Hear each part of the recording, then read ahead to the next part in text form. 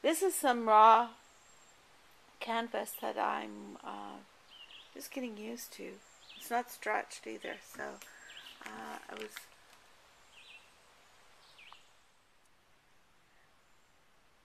This is another color, a lighter blue added.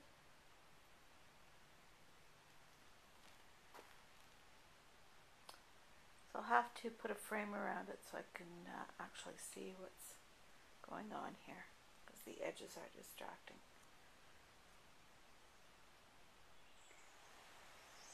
Finally, this painting's a little bit more exciting.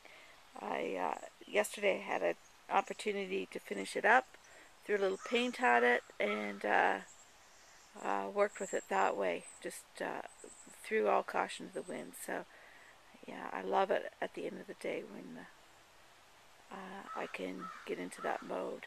So I think this is a keeper. It's still the unstretched raw canvas, and I just wrapped it around a frame to kind of give a little bit of a hint of what it might look like when it's stretched.